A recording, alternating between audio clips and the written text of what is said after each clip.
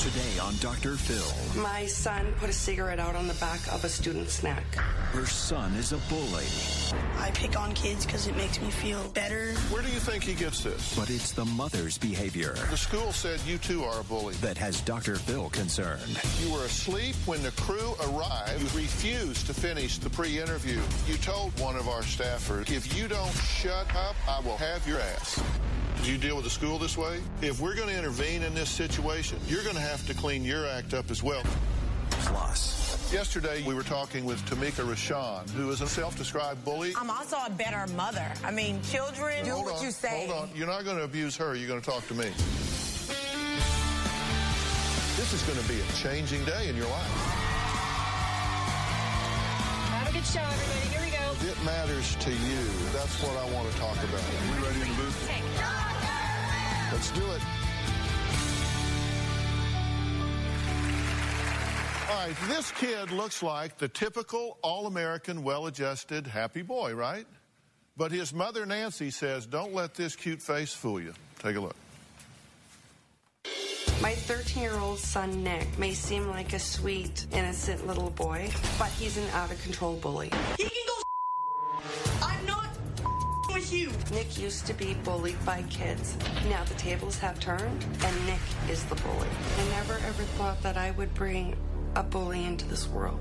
School can go Nick bullies kids that look vulnerable. He uses verbal abuse, threats, and physical abuse. Nick has been suspended 6 times in the past few months. On February 15th, my son put a cigarette out on the back of a student's neck. I was appalled. And I thought, what could possess my son to do that? I had to plead with the student's parents not to press charges. I'm scared to death. I'm afraid that if my 13-year-old son doesn't get help soon, that he will end up dead. Well, Nancy must be exaggerating, right? She couldn't be describing the cute kid that we just saw.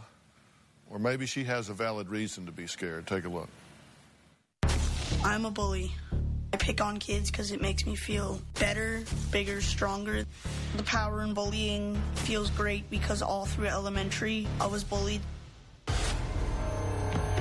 My reputation in school is being a badass, doing what I want, not giving a crap about what any adult says. I've been suspended from school 6 times in the last 2 months. I put a cigarette out on my friend's neck for giggles. I shoved a kid into a locker and called him a There was a kid in the 9th grade. He called my girlfriend a skanky whore. The next day, we got into a fight at lunch, and I got suspended for 5 days for beating him up. I'm small, but I can pack a punch. I was going to work period, and I was a minute late, and my teacher said, go to the principal's office. I said, you dirty bitch, don't kick me out if I'm a minute late. And then I went to the office. The people in the office know me pretty well, because I'm always there. My mom and I get into an argument at least once a day. Where are you going to be in 10 years? Because I am dying to know. And I'm dying to know why he keeps on suspending me and not letting me do work, and then you guys give me We can't even have a civil conversation. Because you're always trying to complain about something. You're giving me because I won't do my homework that I don't know because he suspends me. I want Dr. Phil to help me stop bullying. I do it because it makes me feel better than everyone else around me. It makes me feel like the tough guy. It's hard to quit bullying when you were bullied for 6 years straight, and all of a sudden you're the bully and you feel better. Well, today we're talking about bullies. Now, yesterday we did a show featuring what I think everybody would say was a jaw-dropping bully named Tamika Rashawn. That show ran long. So we're continuing the topic today with Nancy and her son, Nick, who is joining us via satellite, as well as Tamika Rashawn, who is here. Kelly Catrone is with us, as well as is Max Adler from the hit show Glee. As you know, he plays a bully on that show, which is a great acting job because he's anything but. So we're going to just kind of have a roundtable conversation here about all of this.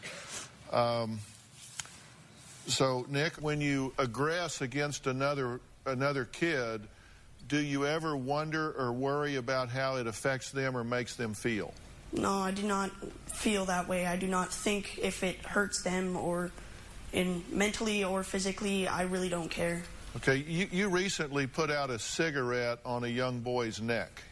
Yes, I have. And Eagles. I'm sorry? For fun, for like just funny reasons. Uh-huh. And did you wonder if he was in pain or if it hurt him in any way? No.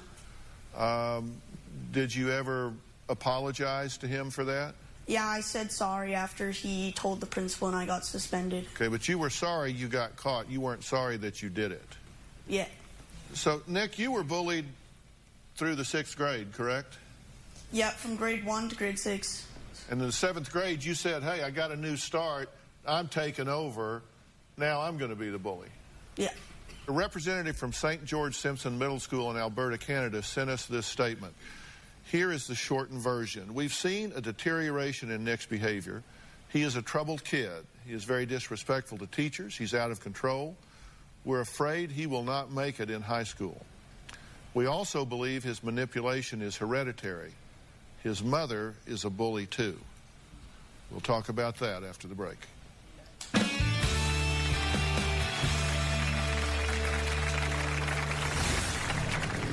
Okay. He is a child. I'm 26 years old. He has a problem, but you don't. I'm 26 years old. It's completely different. I don't take out yes, it is different. You should know better. Coming up, you were asleep when the crew arrived, and Astra Austin, the producer for this show, gave you the exact precise time to be ready, 9 a.m. You told Nick, if you don't shut the up, I will have your ass. Only tomorrow, for the first time ever on Dr. Phil. The triple drug intervention. Get away from me. We love you. Don't touch me. We're here to help. Every intervention starts out with the subject trying to run. You have one chance to say yes or you say no. I'm armed. You have a gun. Call 911. I don't want you to die. This whole family's falling apart. Then on Thursday, My sons refuse to move out. they say they're adult twins You gave them an eviction notice. They won't go. are big-time moochers. This is elder abuse. That's Thursday. Oh, I also got into a fight right there. In February, I was in the youth center, and I had a knife in my pocket that I stole from my stepdad, and I flipped it open, and then one of the youth workers caught me, and he said, give me the knife, and I said, I'll stab you if you don't leave me the alone, and I kept on threatening him like this, and then I walked out the door backwards.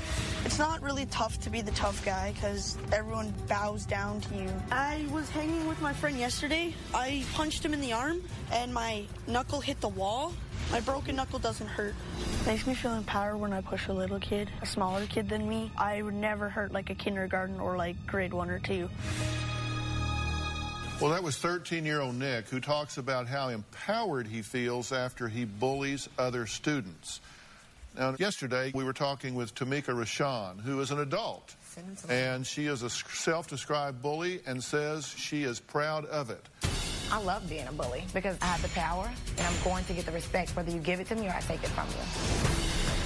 I hate the handicapped. I don't know why they get parking in the front. I need to get in and get out. I need that handicap parking spot. That's why I always take it, and I will continue to take handicap parking spots because they don't need it. What the What is your strategy to get where you want in life? What's success for you? Raising a happy, healthy daughter. Finishing school, really. What are you studying? Television, radio broadcasting. Television, radio broadcasting. I communicate well, obviously, because you all know how I feel, and I don't care how you feel. Again, he's talking to me. Let's cut it. Okay, I tell you what, Kelly Catrone is a special contributor to the show. I sent Kelly to visit Tamika Rashawn. You're a self-described bully? I take what I want and I do what I want. Who do you take it from? Whomever I want. You don't like fat people? No, I don't like morbidly obese people. If I go out in something sexy or like a short shirt, like I get the stares and the looks. But if a fat person comes out with a short shirt on, no one says anything. Do you say mean things to fat people? Yes. Baby, you shouldn't be eating that whole bag of chips there you have, you know? Yeah, you're the best. Lose weight. Step away from the donut. I'm sorry. Can we get a waitress? Yeah, a waiter or something? I'm going to apologize in advance for anything that might be said here. I just want to say that. What do you think I was going to say? Are you Asian? You're Asian, so I'm going to call you Asian lady. Is that okay? Asian lady, let's get this order done. We're going to add somebody to the conversation next. What is your problem? You talking back to me? You want a piece of the Fury? The Fury? That's what I named my fist. Now, that was actor Max Adler from the hit show Glee, who plays school bully Dave. First of all, you're playing a bully, but then you don't want people to bully. Like, I would not play a bully because you're promoting bullies is what you're doing. Why don't you take a stand? Why don't you take a stand and like say I refuse to like play this character just because I'm so anti-bullies? But you're playing the character. Max, you've been watching the show so far from backstage. What's your gut level reaction to Tamika Rashawn? Gut level A, I'll say you don't look different. You look beautiful. Everything You're about lovely. me already. I don't know anything about you, but from the 10 seconds I've seen on the show, you do seem very intelligent. And when Dr. Phil asked you about your daughter, it was a whole new woman that I saw. Let me stop here. I want to point out something because I'm really wanting you to have some takeaway from this show. Okay. When Max started talking, I said, what is your take on her? You immediately, get him before he no, wait, let me finish. No, I'm talking here. See that name up there? I do. That's me. Okay.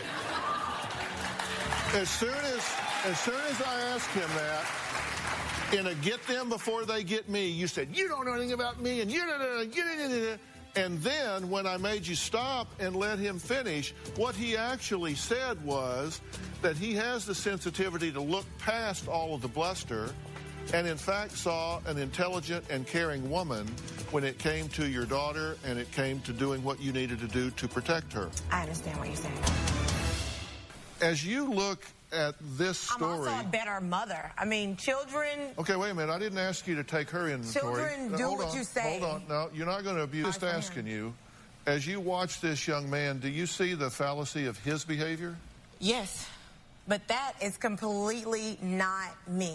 He has a problem, but it starts at home. Okay. He is a child. I'm 26 years old. He has a problem, but you don't. I'm 26 years old. It's completely different. I don't take out yes, it is different. You should know better.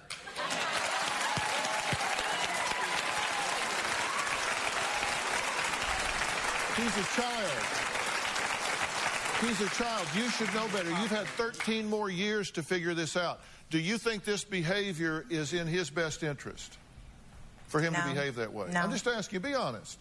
I mean, as a mother, if he would have did that to my kid, the last thing she would have to worry about is me pressing charges. Yeah. Yeah. Because you're Betty Badass, and that's what works for you, right? I mean, come on, lady. Grow up. Well. Okay. Now, Nancy, where do you think he gets this? The school said you, too, are a bully. Are you modeling the wrong behavior for your son? I'd like to know how I've been a bully, because as far as I know, I haven't been. But well, you can ask the school about that, but let me tell you what our experience of you has been. Okay. On Thursday at 10 a.m., you were talking to one of our staffers, also named Nick. He asked you to make a list of things needed for the show after you forgot assignments. You yelled at him and hung up, and then you called back 1 minute later to apologize. Now, you have begged us to have you on the show and provide help to you and your son to help this family. You said, please, please, don't pick another story. Pick our story. We need the help, right? And so we say, okay, we get it, because, frankly, I think your son I think he can be a delightful young man. I think he has leadership potential and quality, and I think he can do a great job. He just needs to be redirected, but I'll get to you in a minute, Nick.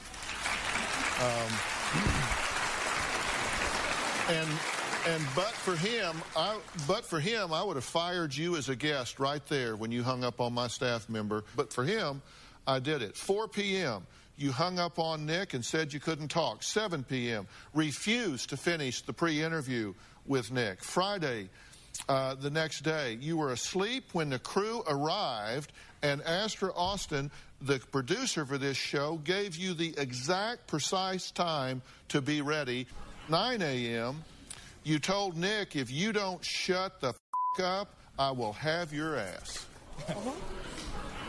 I'm not going to deny any of that. Okay, so maybe that's a clue as to why the school might think you're a bully. Probably. You said, I don't know. Do you deal with the school this way? No. Now, I want to be clear that when I'm talking about Nick, your son, we just have a staff member by the name of Nick. This is Nick. I know. I met him. Over here. And, Nick, thank you for your hazardous duty in working with Nancy. But did you find it odd that she wanted the help so bad and then became so difficult to deal with as soon as you made the commitment? Well, it definitely made it painful. You know, she was desperate, and I respected that. And you know, I'm back here tearing up looking at Nick, and I wanted to help him. And I see myself in him. And, you know, I put up with it with her because I wanted to help Nick. If we're going to intervene in this situation, you're going to have to clean your act up as well. Absolutely. This is not the way to deal with somebody. And if you're going to deal with us, we won't put up with it. Good. We won't put up with Absolutely. it. Nick, I've got some things that I want to say to you. We're going to take a break. I'm going to come back and put some verbs in my sentences about things that I think you can and need to do. And we're going to find out, does Nancy want me to run in and rescue her son, or is she willing to help and be part of the solution instead of part of the problem? We'll be right back.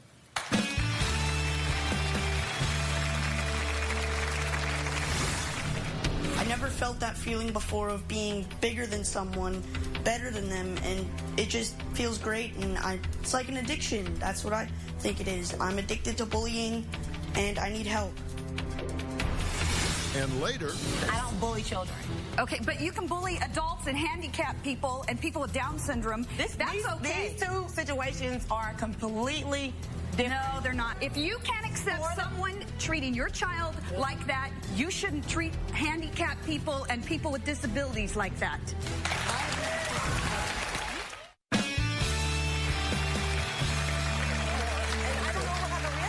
We're talking about adults and teens who admit to bullying. I've got a lot of help here. Kelly Catrone is here. Max Adler is here. We're talking about what's going on with bullies, kind of the anatomy of a bully. Nick, here's the thing I want you to understand. You want to have personal power in your life, but you can be either a good person with that power, or you can be someone that uses strength and power and personality in a way that hurts other people. And I'll promise you it comes to a bad end. And the truth is that if you get in a power struggle with adults, you're going to lose. Because we have the power to take you out of the game. We have the power to put you in juvenile hall. We have the power to put you in jail. So that's as you grow up in life, you learn to not pick battles that you can't win. Yeah. And this is a battle you can't win with the strategy that you have now. So what I want to do is ask you, if you would like to learn to truly be a leader, to be a protector, to be a facilitator, to be somebody that helps instead of being a problem. Yeah, I want to learn how to be a leader, not a follower. I want to be nice to people. It's just, I never felt that feeling before of being bigger than someone, better than them, and it just... what I think it is. I'm addicted to bullying, and I need help. Okay, well, and I'm going to offer you that help.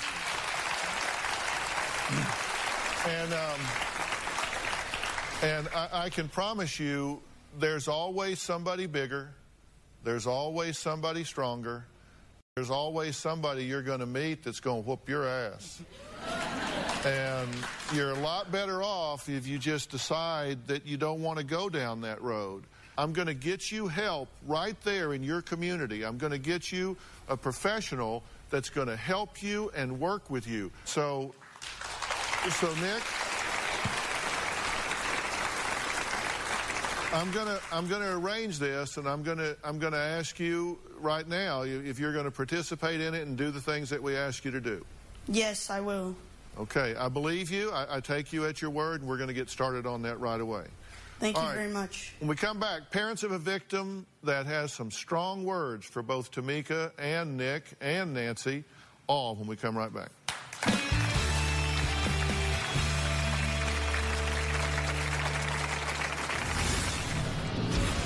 How you can feel okay to bully and make fun of people. You humiliate people and put them down constantly. If someone were doing that to your child in front of you, would that be acceptable to you?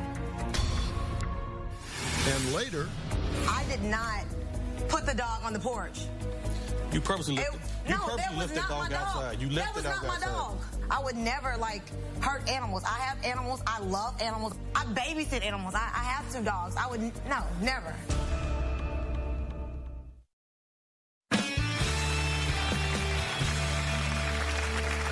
Now, Ross and his wife, Lindy, say that they also have words for the guest on my show after bullying hit home for them in the form of a controversial wrestling move called the butt drag. Take a look.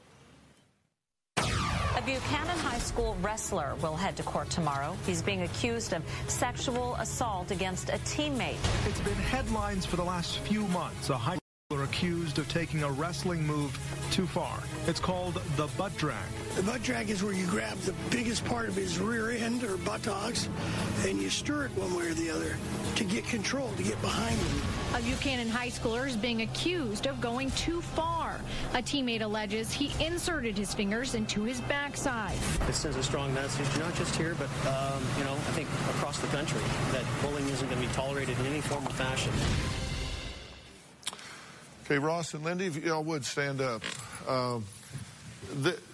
Tell me your son's reaction when this took place. It was a reaction in a negative way. I mean, he came home 100% humiliated, ashamed, scared to tell us that this had happened. Fortunately, the perpetrator in this case was expelled from school. And my son's been at school. He's just been vilified by his classmates. He walks home from school. He's taunted constantly by people. And, I think the good thing about this, and in a lot of these stories, is that he has 4 parents that stood behind him 100%, never wavered one bit. And I think a lot of people get intimidated to stand up and speak out on this. And I also believe that the bullying starts at home. They learn things from the parents. And I think if the parents are not, if the parents aren't willing to step up and get a grip on their child at a young age, it is out of control by the time they hit, upper high school level. Talk about your website for these kids that are being bullied. Again, tell us the name of the website, Max. Itgetsbetter.org. Itgetsbetter.org. And what are they going to find? It's really, exactly what they're saying. It's a support system. It's when they can't get support from parents, friends, family, they go to this website and find that there's a whole community and the whole world basically gets together on this website to show their support, build self-esteem, build ego. And I agree 100% that it does start at home and it starts with parents. I know that I was bullied in 5th grade when I started at a new school district. And it was an open line of communication with my parents who encouraged me to talk about it with them, talk about it with teachers. And I knew that it wasn't me and that there's no need for me to fight back because there's obviously something wrong with the person doing the bullying. And it starts with your own ego and self-esteem, I feel like, to know that, you don't let it get to you. Y'all were fortunate because what Max is talking about is that he had this dialogue with his parents. And oftentimes the victim doesn't come home and tell their parents because they're ashamed. They're embarrassed. They don't want to talk about it. But your son did come home and talk to you about this, but the bullying didn't stop there.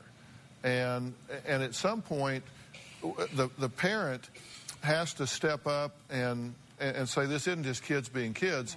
I've got to support here. Kelly, as a single mother, what do you say to your daughter? What do you say about bullies? I mean, do you talk about this proactively? I do. I always, since Ava you know, from the time she was 2, I think any chance that I have to put something good into her head is like a bank deposit. So I always tell her, you know, daughters always tell their mommies everything. We never keep secrets. We never keep secrets. And then every day I ask her, you know, how was your day today? And if I notice something odd about it, I go, are you sure you had a good day today? You seem a little down. Like we have family meeting twice a week at my house. Yeah, and as corny as that sounds, that really is something you have to do, is to have that dialogue that's out there. And, you know, you guys have listened to Nick talk on satellite about, you know, burning a child with a cigarette and victimizing these kids. And I asked him, did you ever think what they feel? And he said, no, I don't. What do they feel? What did your son feel? What did Nick not get? I think Nick, you know, has been on both sides of the fence. He was bullied and now he's a bully. And Nick, my question to you is, you didn't like being bullied, did you? No. It was you would come home. Did you have an outlet to talk to mom and dad about this? Did you have the support? I had the support, but I just didn't take it. I was just too humiliated to. Well, imagine when you put that cigarette on that young man's ear. You probably not only hurt him, you humiliated him. You know, I mean, it's not what you think is for kicks and giggles. But you were there just a few years ago. Tamika Rashawn, would that be offensive to you if someone did something like this to your daughter?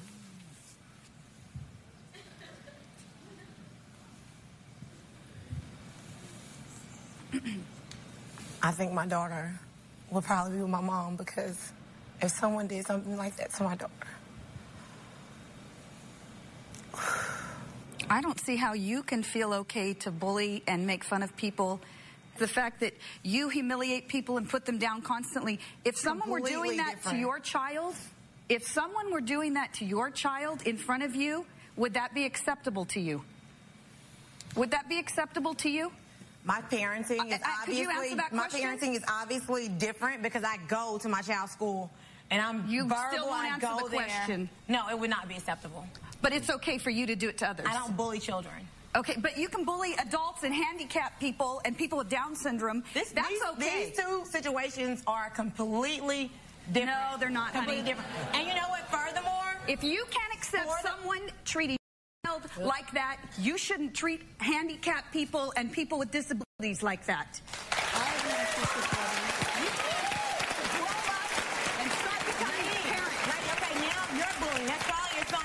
Because you were doing something also. First of all, I wouldn't even let my child play a sport like that to even be put in that situation.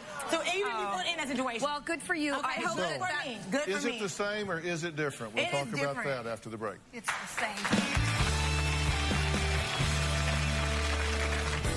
I just wanted to take a minute to talk to anybody out there in elementary schools, middle schools, high schools, and even colleges that are being bullied or have ever been bullied. I keep hearing the same scary thing over and over again, and it's that you feel you deserve to be bullied and that you have it coming to you and that there's nothing that you can do to stop it or change it. It's not true. You do not deserve to be bullied at all. Check out itgetsbetter.org. You'll see that there's an entire world out there that's ready just to talk to you and accept you for exactly who you are.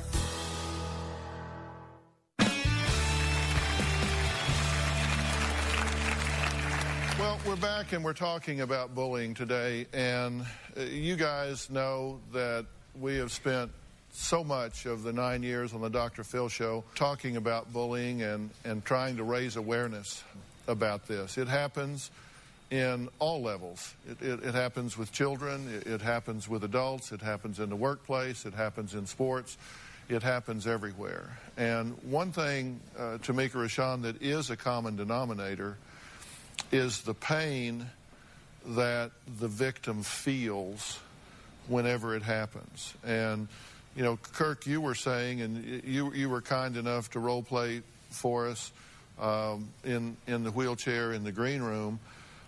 Even knowing it was a role play, it still was very uncomfortable to be mistreated in such a bad way. I had never been bullied in my life, but in that situation, I really could see what it feels like. The way she got in the girls' faces, and it was like, you know, I wanted to do something. It was a tough room. I want to show you what happened before the show today when she came into our green room and encountered a person in a wheelchair.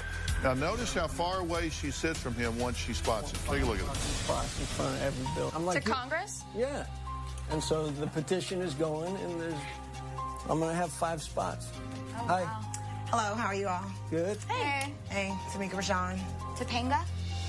Excuse me, I said Tamika Rashawn. Tamika. Yeah. Really simple and ethnic. Don't fall. You can't, no, trust me, I'm well balanced. You're well balanced. Yeah. Nice. So that's what Congress is going to do. They're going to maybe put 5 parking spots in front of every building in the country because of You need 5 parking spots? No, but handicaps do. Aren't you handicapped? I am. And you need 5 parking spots? Sometimes they're going to be filled up.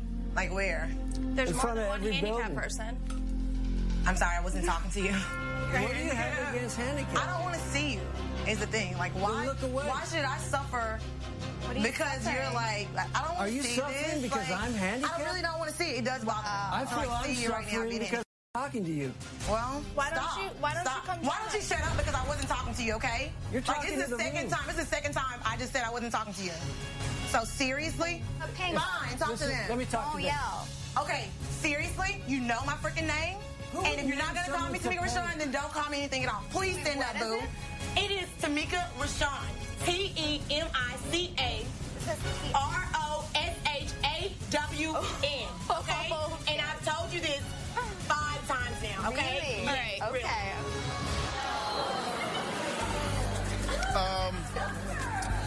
The man in the wheelchair, Kirk, let me have Kirk join us if he would. This is Kirk Fox. Kirk, how you doing? Good, Phil. Good nice to see you. Now, you find him disgusting. This is the thing, okay? Because he has chosen to put himself in a wheelchair. When I see it, I'm uncomfortable. It makes me feel bad. Like, I hate it. I don't want to look at you. Why and I'm do you sure I'm judge- not the only person that feels this way. Why do you judge him just because he's in the chair? No, I'm not. No, I'm not. No, I'm not. Tamika Rashawn, answer my question. Why do you judge him just because he's in the chair? I don't like having to see it. Would you go over and introduce yourself to her?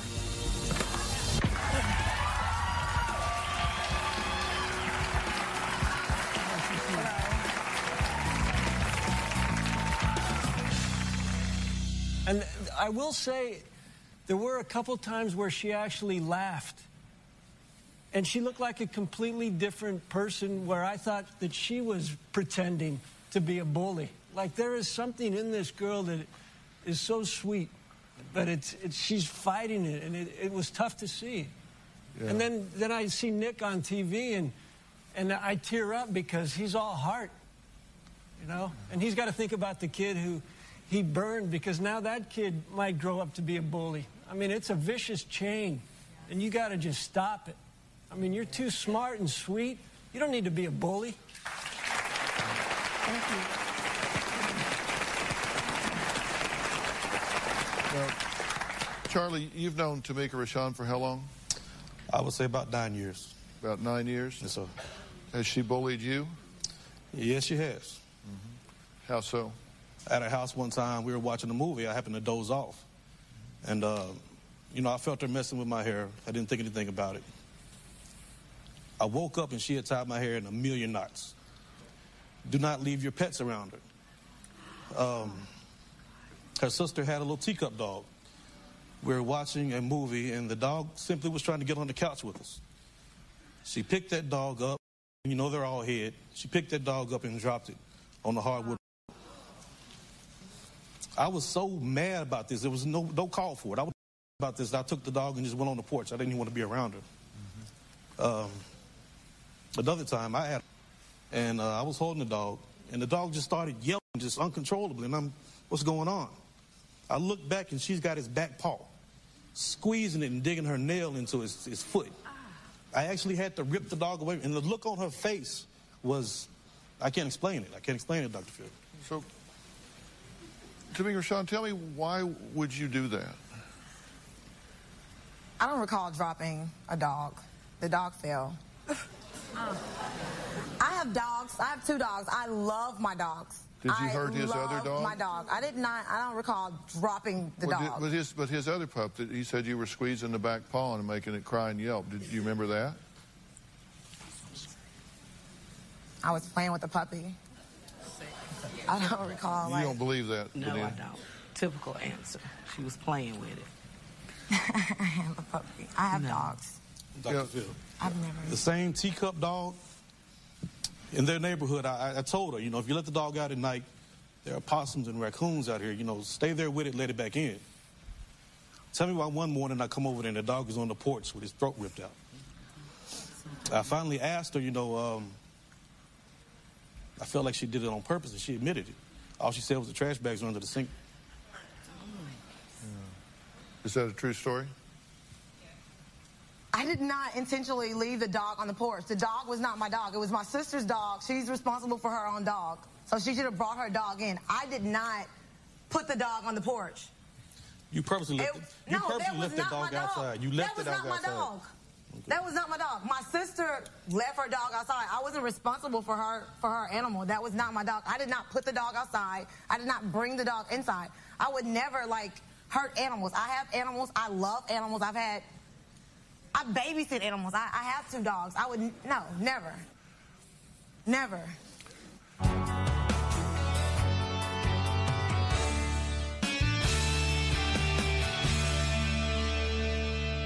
I strongly believe that when people show rage and anger, they think that's a powerful posture to be in, but in fact, it's the weakest time you'll ever have in your life when you're angry and enraged, because that means that you have declared yourself a victim in some way, and you're raging against whatever it is that is hurting you. That's the weakest you'll ever be.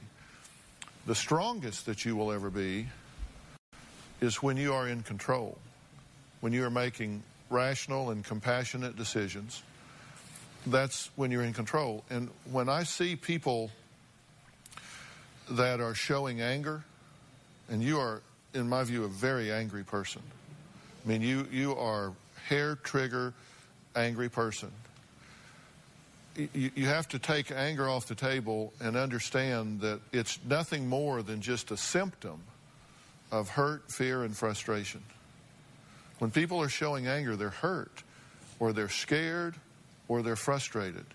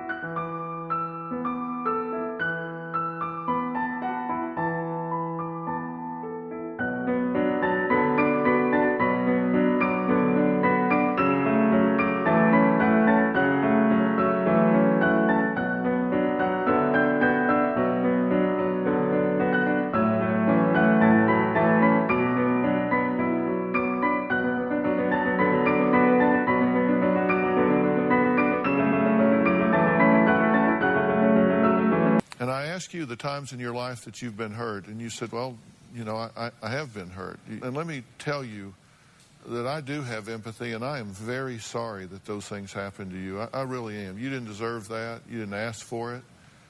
I really am. I'm very sorry for that. And I think you're damaged. And I think it's caused you to be like you got a really bad sunburn and anybody even brushes up against you and you have a big reaction to it. And you're not ever going to change that until you heal what has you so not at peace. But I would love you to be able to walk into a room and not feel like you have to be the center of attention, not feel like you have to strut and parade, not feel like you have to dominate, but just feel like you could just come into the room and be accepted for who you are. Not how you look or what you're wearing, but who you are in your heart. I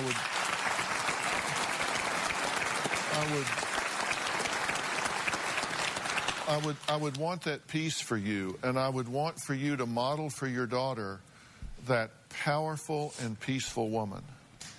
That would be such a gift. That would be such a gift to her. And I think you need help with that. And I'm, as I said with Nick and with Nancy, I'm very happy to arrange that help for you. Someone that you could sit down with, and this is our gift to you. This won't cost anything. It's just that we'll make the help that I'm offering. Yes. Yeah.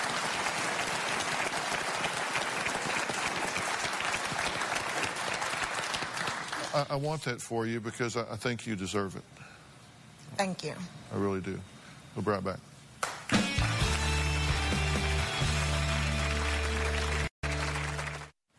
I want to thank all of my guests today, and especially I want to thank all the people that have really helped us put this on. I want you to check out comedian and actor Kurt Fox on Comedy Central's John Oliver's New York stand-up show. It's John Oliver's New York stand-up show. He also stars as Joe on NBC's Parks and Recreation, which airs Thursday nights at 9:30. So, Kurt, thanks for all your help.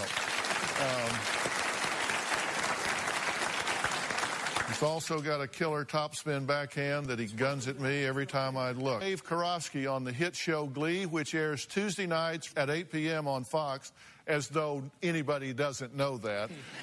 So, listen, thanks for the work you do on that show, and thanks for the work that you do off the show with the Bullying It Gets Better. My pleasure. Thank you. And we're gonna put a link on our website to your website so people can find it and know the resources that are there. That's great that you're doing it, Max. Thank you. Also, thanks to CEO and founder of People's Revolution, Kelly Catrone. Thank you for working with Tamika Rashawn. Now, you need to go out and buy her latest book that just hit bookshelves. Normal Gets You Nowhere. Thanks for being here. So long.